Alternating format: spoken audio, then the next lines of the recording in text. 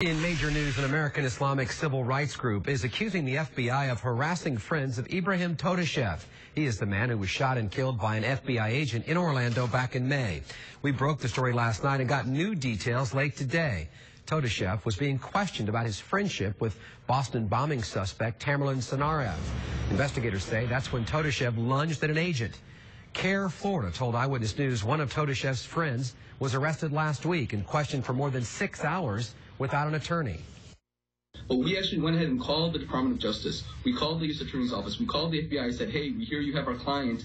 We need to speak to him, and we are formally demanding that you do not question him without our presence.